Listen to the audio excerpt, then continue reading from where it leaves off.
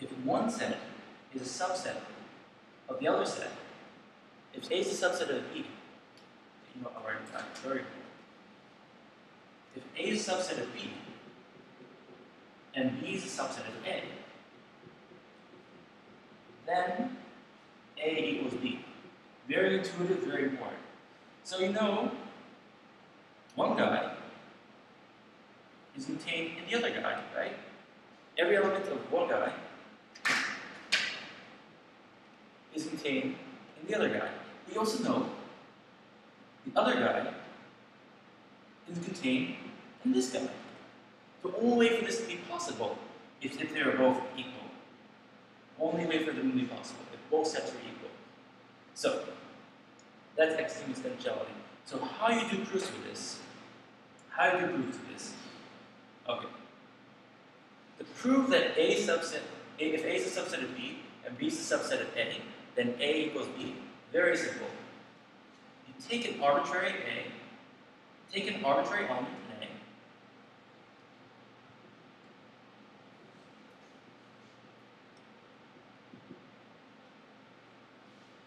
and show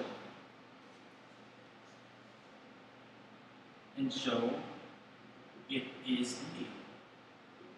Okay. So if I take an arbitrary element in A, or capital A, because it was randomly set, because it was generalized, I just said any element in A.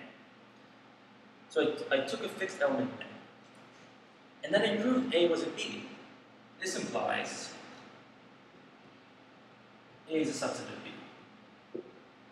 I took one guy in A. I didn't pick out a name for him, but I said, let this guy be any guy in A. Then it'll have to be in B. Therefore, all elements in A have to be in B. Likewise, if you take an arbitrary element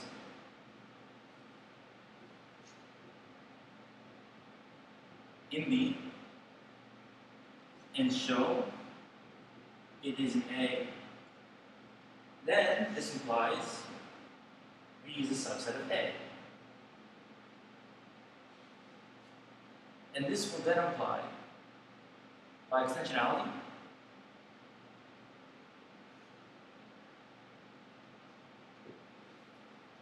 A equals B. So when you do proof like the Morgan's law for homework, or some of the operation on sets, I actually want you to read the examples of how to prove them. Just take an arbitrary elements. So, okay. Here's another thing I want to teach you guys. It's about unions and intersections.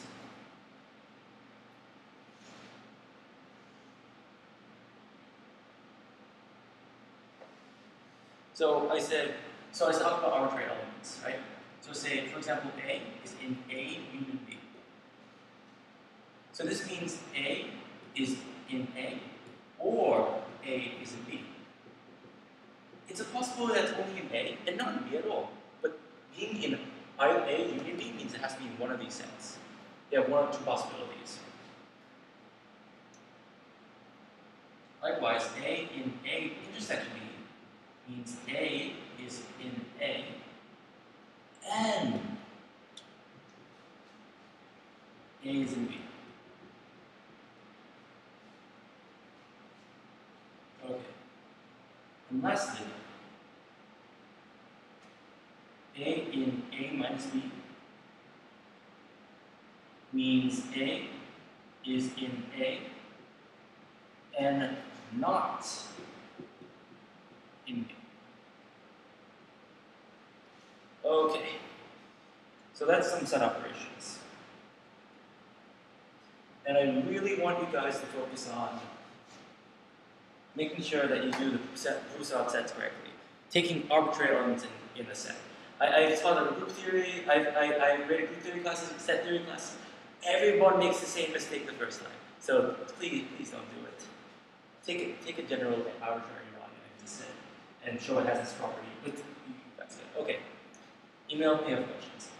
So now we're going to take it. So that's how we axiomize sets. We put these laws, we put some axioms, And so sets have to abide by these laws to be called a set. Or they have to be generated by these laws. So now, because I don't want to be purely logician, but purely analysis, I like taking the middle ground. So now let's talk about the analysis portion. What do analysis people like? Do you know what they like? They like pancakes. No, they like the Cantor set, actually. And that's one of the things I like talking about. That's why I made my honors thesis too. So what can we talk about now? They like to know if things are countable. So remember, we did a lecture on bijection. So if there's a bijection,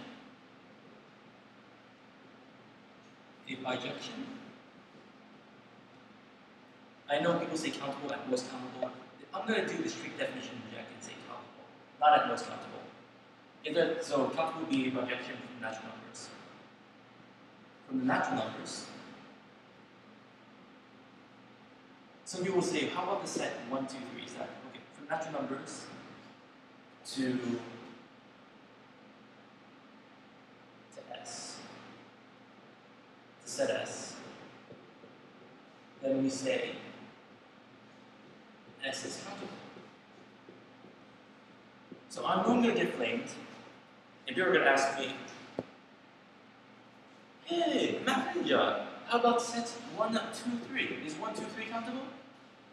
So in some texts, they use the word countable and say, if it's finite or bijection for natural numbers, the book that we're currently using says this is called at most countable, meaning that it's a finite set.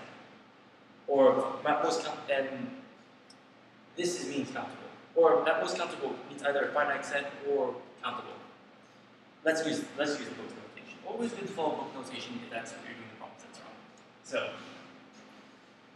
So an example of something that's countable is the even numbers are countable. Why? Very simple. F of x equals 2x. The odd numbers are countable. Why?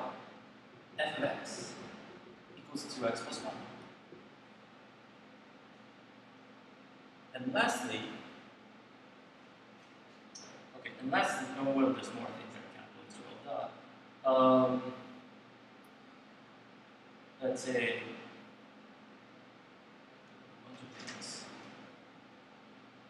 okay, these are two examples, because there's a bijection from the natural numbers. The rationals are countable. There you go, rationals countable. I think I said that in an earlier video.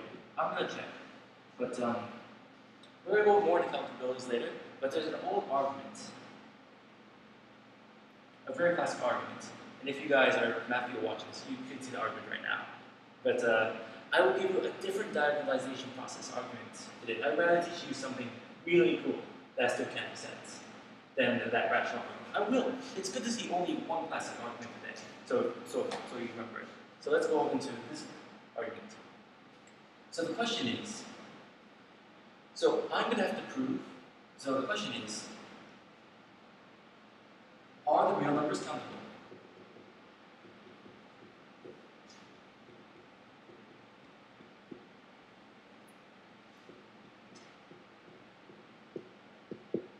And the answer, no. So I'm going to prove a similar, so you're probably going to ask why, right? So I'm going to prove a similar example.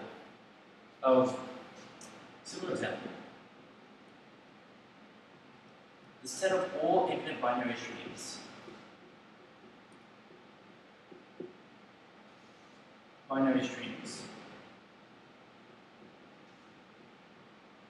Are countable.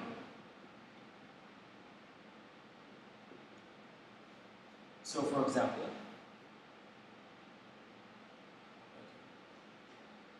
are uncountable. So a binary stream is just a bunch of zeros and ones. It's just some long, probably infinitely sized, if it's a stream that's for like all time of 0, 1, 0, 0, 1, 1, 1, and keep on going. 1, 1, 1,